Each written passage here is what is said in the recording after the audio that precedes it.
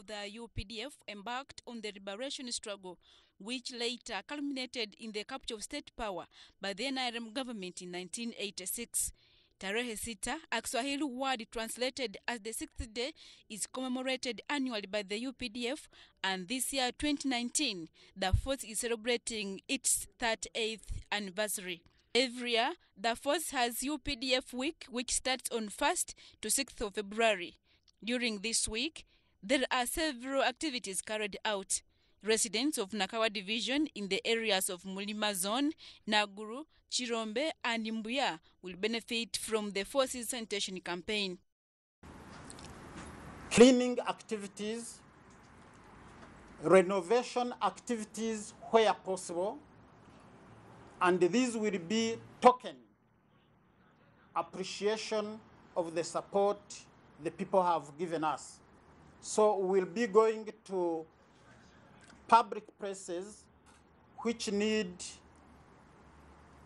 cleaning, which need a walkover. We'll be engaged in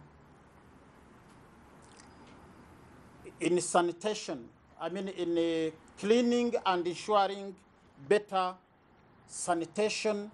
The Deputy Resident City Commissioner, Nakawa Division, Herbert Anderson, appreciates UPDF for caring about the living standards of the people. Much has been said about the UPDF. Much has been done by the UPDF, and much is expected from them.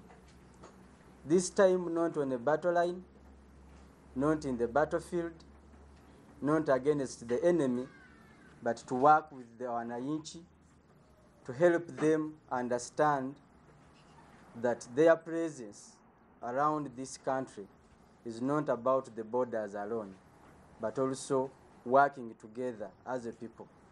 Besides the uniform, these are also human beings. The 38th anniversary for the UPDF will be celebrated in Kitgum district in northern Uganda on the theme UPDF and the people, consolidating peace for development and prosperity. Adiana Kute, UBC. Thanks, Adia, for that report there. And of course,